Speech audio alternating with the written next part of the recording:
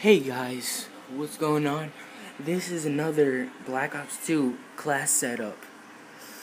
And I recently got the bacon camo, and I was thinking I have a little more money to buy another camo, and I was thinking you guys could comment, see which camo I should buy next. I'm thinking of Afterlife, but I'm not sure. I got Weaponized 115, I got graffiti and the bacon camo. Alright. So anyways, this is going to be the PDW class setup meant for search and destroy. Alright, let me put bacon up here.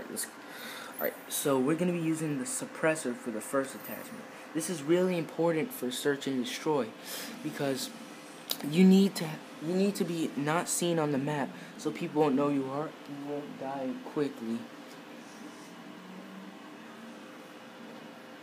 And it means less noise for the shot, for less noise for the gun, and reduce muzzle flash. Alright, for our second attachment, we're going to be using the laser sight. It means, obviously, increasing hipfire accuracy. It means when you're not aiming down your sights, you can it's going to be a little stable, and it won't like spread around everywhere. No, and you can like see where the laser's going, so it will be easier for you to shoot. Alright, now on to the perks.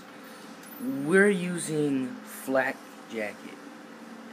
Means you take less explosive damage. You won't die, but you'll still get hit, but you won't like die right away. Like, say somebody throws a C4, you run to a bouncing Betty, and you'll pay attention. You're not gonna get hit. Alright, for perk 2, you need to get toughness. Toughness is great because what if, say you run into somebody and they're shooting at you, you're going to be flinching a lot. When you have toughness on, the recoil is going to be lower, so you'll win the gunfight. For perk 3, you'll need tactical mask. Tactical mask will help a lot. It's just like flak jacket, but it's for tacticals. That's why it says tactical mask. Like, it'll save you from concussions, shock charges, and flashbangs. I don't know about EMP, but you know. Alright, that's all the perks we need. Wait, one more perk. So perk 3, get 2 perk. You want to go to engineer. Engineer is really important.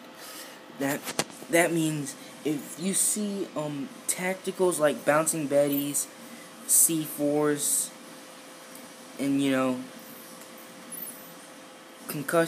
not concussions, shock charges and stuff that stick to the floor, that you'll be able to identify.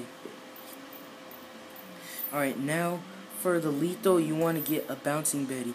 They're important too, because you need to put them in places where people go to a lot, and they'll run into them, and then they die. And for our tacticals, we'll be using the EMP grenade.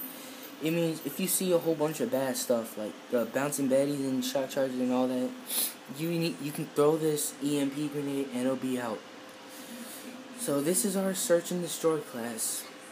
Take a good look and see how good you do with it.